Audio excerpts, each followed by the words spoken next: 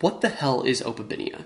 It's one of the strangest fossil animals that we know of, with a combination of features that are seen together in zero modern animals. Things like a long elephant-like trunk, except with a claw at the end, and then it had 5 eyes and a series of strange limbs running down the length of the body.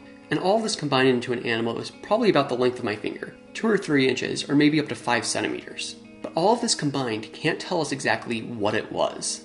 But Opabinia had its reasons for being weird. The Cambrian saw the rise of many different types of burrowing animals, and while burrowing may have been a defense against at least some of the predators around during the time, Opabinia's claw likely was used to reach under the sand and mud and find these burrowers.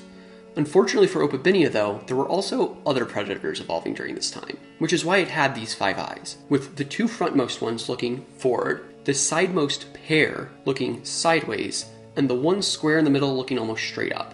And this kind of arrangement for the eyes makes a lot of sense when you consider its hunting strategy. Things that are burrowing don't necessarily need to be looked for because you can't really see that well beneath the mud. Additionally, you don't really need to look forward because they're likely not going to be trying to flee. Instead, fleeing is likely something that Opabinia would be doing when it encountered some of the larger predators that it saw with these 5 eyes. Unfortunately, different ideas on the limbs of Opabinia have been proposed, with the first of these being that Opabinia would have had lobopodon-like limbs and scuttled along on the seafloor. This also would place it closer to the lobopodons, things like hallucigenia and then by extension the velvet worms. The other idea, though, comes from one of its predators, Anomalocaris, which could have gotten up to a meter long and definitely would have eaten an Opabinia if it got the chance. Anomalocaris, though, had blade-like wings which it would have used in an undulating kind of pattern to swim through the oceans. And there is a chance that Opabinia, if closer related to Anomalocaris than to the lobopodons, would actually have also had this trait. These kinds of animals which had these wings can be grouped together in a group called Dinocarida, and it's not necessarily a well-defined group, because it actually might not include all of the descendants of the common ancestor of that entire group Dinocarida, because it might be counting out the arthropods, what it seems most likely for now at least that Opabinia was most closely related to. Now, if Opabinia did have wings like this, the gills would have been built into those wings, meaning that they would have been moving through the water as the animal swam, giving it even more oxygen. However, if it was legged, these still would have had these side projections with the gills, meaning it still would have been getting plenty of oxygen.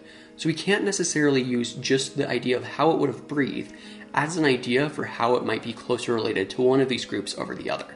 However, it is important to note that when we are looking at the animals that are most closely related to the Anomalocaris side, that it's actually more closely related to things like the arthropods, which include some of the most numerous groups in the world today. Things like crustaceans, arachnids, and also the insects. Meaning that Anomalocaris, and by extension Opabinia, may be some of the best examples we have of what the common ancestor of all arthropods, again, the most numerous animals on the planet, may have been like. Because of some of the similarities between these potentially more wing-like structures in Opabinia and the definite wing-like structures that existed in Anomalocaris, it is at least more suggested right now that Opabinia is probably one of these more stemline arthropod lineages rather than a stemline lobopodon lineage.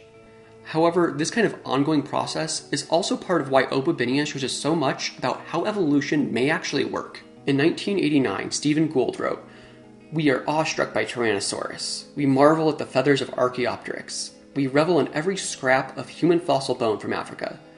But none of these has taught us anywhere near so much about the nature of evolution as a little 2-inch Cambrian oddball invertebrate named Opabinia." Or if I want to paraphrase, yeah, sure, T-Rex is neat and all, but look at this weird little Cambrian thing. Isn't it just so bizarre? And so unique in how it helped he, Gould, and Niles Eldredge propose the idea of punctuated equilibrium. Punctuated equilibrium is the idea that rather than change in evolution taking place in very, very small amounts over a long amount of time, during most of that long time, almost nothing happens. The same evolutionary pressures are present on a species. But then a change happens, and in a very short amount of time, a lot of change for that species and that lineage happens.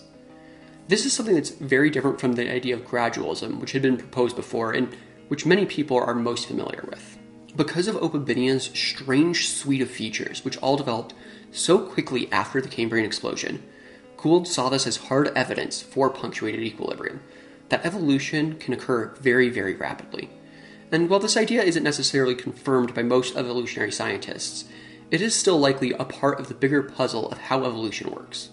And so while Opabinia itself was just a very, very small part of the evolutionary history of Earth, it has done massive, massive work in helping our understanding of how evolution does work. Hi everyone, thanks for watching. I want to give a shout out to our patrons, who are Steve Black, Madeline Lockyer, and Sean White. Thank you guys, I appreciate it so much. You guys can find more information about the Patreon down below in the description. So yeah, this is the new video series. Hopefully you guys liked it. If there's anything you'd like to see done differently, be sure to leave a comment so that we can try and work on it. It'll be exciting to see this going forward, and if you do sign up to the Patreon, you might be able to help vote on what other topics we discuss during this series. So there are some benefits for joining. You may have noticed I was wearing my Diabetes Source shirt for this video, and that's because this next upcoming month of November is Diabetes Awareness Month, and so if you do want to make any donations to any organizations, I highly recommend Type 1 International. They are doing very good work of actually getting people the medication and insulin they need. With that in mind, everyone, be safe, take care, and don't go extinct.